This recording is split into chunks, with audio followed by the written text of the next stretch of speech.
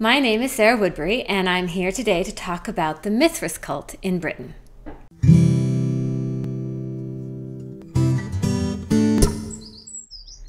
Last week, I talked about how the Roman religion in Britain was different from what was practiced in Rome itself.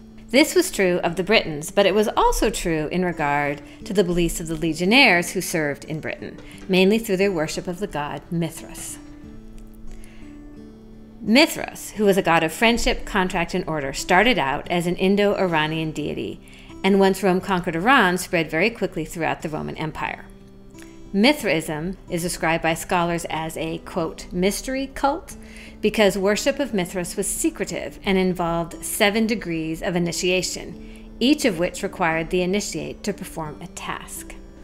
The cult was so secretive, in fact, that few written records of the Mithras cult have survived, and virtually everything we know about it comes from carvings and statues. These generally depict 3 events: the birth of Mithras from a rock, Mithras slaughtering a bull, and him dining with Sol, the sun god, on the slaughtered bull's hide. The Roman legions brought the Mithras cult to Britain, and remains of 10 temples dedicated to Mithras have been discovered. Generally, they are all constructed similarly in that they have a sanctuary, a long, narrow nave, and an outer room.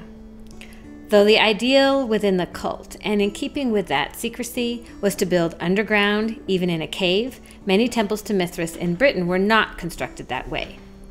Well, the most famous temple and best preserved one in Britain is in London. 3 have been discovered along Hadrian's Wall. The one we visited was at Carabruff. So Carabruff Roman Fort is one of 16 forts along the 73-mile-long Hadrian's Wall, which was begun around AD 122.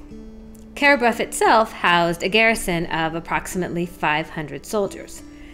As I talked about last week, and actually in videos last season about the Roman conquest of Britain, these soldiers were generally not from Rome. The first legion came from southwest France, and it was later replaced by a legion from Belgium. The temple to Mithras here was probably built by soldiers at the fort around AD 200 and destroyed about AD 350. It had 3 altars, each dedicated by commanding officers of the first cohort of Batavians, so commanding the 2nd Legion from Belgium.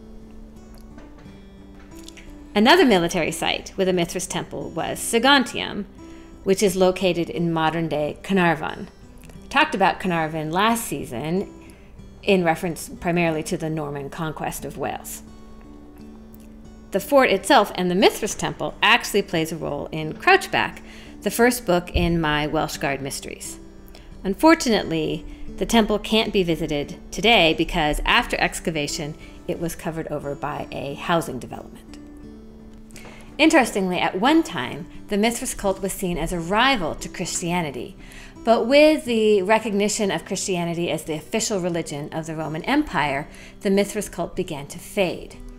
It is early Christianity in Britain we'll be talking about next week.